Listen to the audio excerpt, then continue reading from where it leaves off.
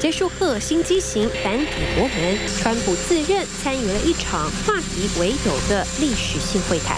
飞行途中曾发表推特感言：美俄建设性对话有利两国，利好世界。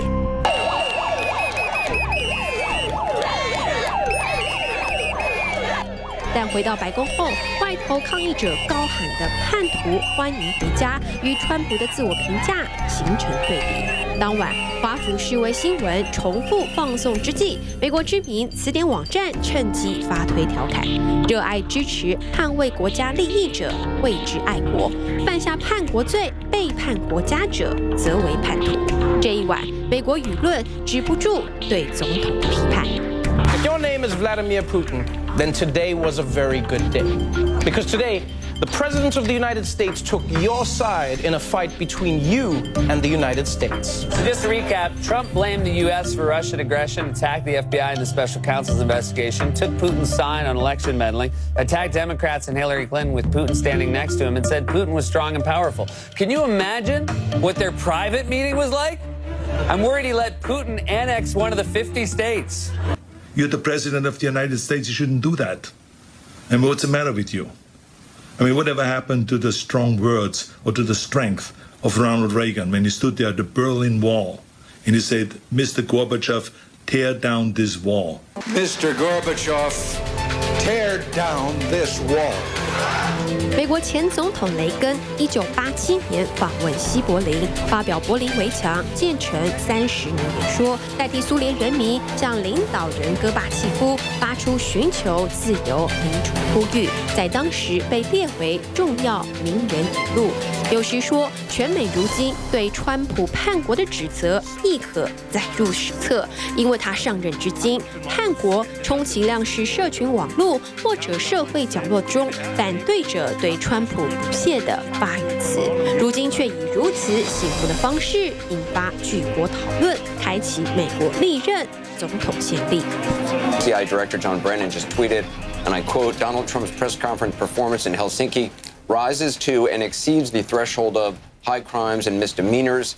It was nothing short of treasonous. Not only were Trump's comments imbecilic, he is wholly in the pocket of Putin, Republican patriots. Where are you? 前美国中情局长布瑞南便在川普背后言辞谴责，说自己当时不可置信地看着电视，站在普丁身旁的川普回答俄罗斯干预美国大选问题时，竟采纳这位前 KGB 特务的说法。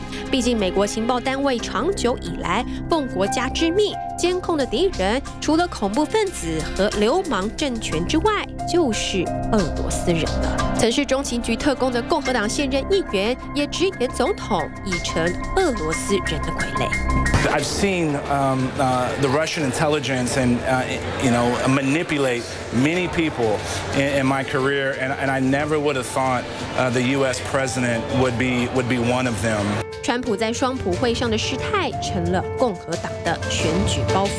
据美国期中选举仅剩3个多月，偷案特检莫勒对克里姆林宫再次提出操弄总统大选指控3天后，美国元首竟在国际场合公开拥抱敌对国外势力。国会山庄内，少数民主党议员提议弹劾总统，全美20个左派团体推出最后周末运动，呼吁选民11月选出新国会，改变国家方向。共和党高层谨慎回应，不把焦点摆在川普，而是试图与俄罗斯保持距离。Make no mistake about it. I would say to our friends in Europe, we understand the Russian threat, and I think that is the widespread view here in the United States Senate among members of both parties. Vladimir Putin does not share our interests. Vladimir Putin does not share our values. We just conducted a year-long investigation into Russia's interference in our elections. They did interfere in our elections. It's really clear. There should be no doubt about that. It's also clear that it didn't have a material effect on our elections. But as a result of that, we passed tough sanctions on Russia so that we can hold them accountable. 尽管共和党高层试图淡化，但双普会民调评比依旧不佳。美国哥伦比亚广播公司最新数字，全美32%民众认可川普在赫尔辛基的表现，5%不表赞同。全美舆论指责依旧不减下，川普18号在白宫会议上宣读声明，表示当天拒绝承认俄罗斯干预大选是口误，并反复强调对情报单位的信任。尽管现场灯光一度令这位上电视认错的总统眼前一黑。Let me begin by saying that once again, the full faith and support for America's intelligence agencies. I have a full faith in our intelligence agencies. Whoops, they just turned off the light. That must be the intelligence agencies. There it goes. Okay. In a key sentence in my remarks, I said the word would instead of wouldn't. The sentence should have been, I don't see any reason why I wouldn't or why it wouldn't be Russia. 美国总统与情报单位好似不在彼此对立，却也只维持了24个小时。 The White House has announced on Twitter that Vladimir Putin is coming to the White House in the fall. Say that again?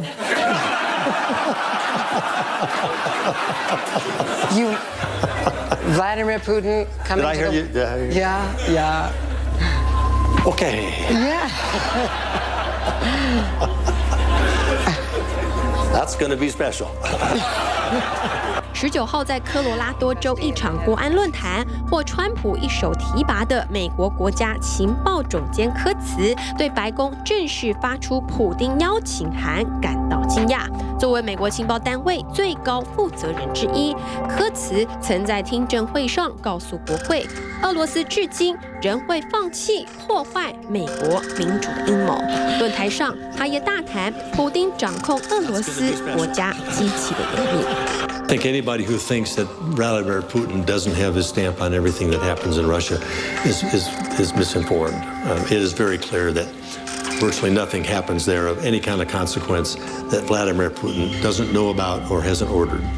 I think we're pretty sure about that. In Moscow today, 科茨发表此番言论同一日，普丁在与俄罗斯大使的年度会议上声称双普峰会成功落幕，还说已与川普达成了某种协议。